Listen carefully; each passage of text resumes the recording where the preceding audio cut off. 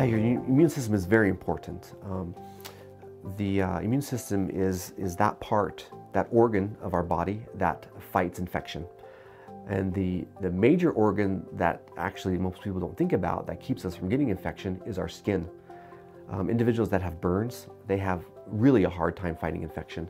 So that's why, you know, we always think about like, okay, your eyes and your mouth and washing your hands, because that's really how infection can get into our bodies, through our eyes and through our mouth and through our nose.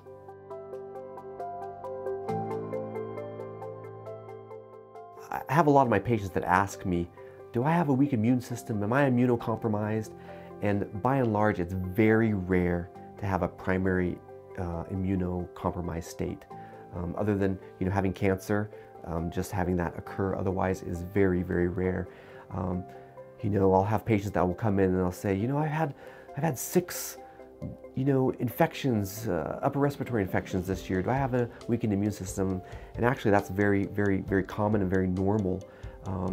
You know, viruses, there's hundreds of different viruses and they can each, you can be infected with each of those sequentially.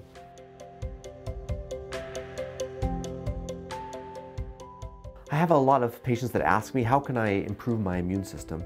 And I say, it's basically the same things that I tell you about all other things. It's being healthy. That's the main thing that you can do. Being a good healthy weight is very helpful.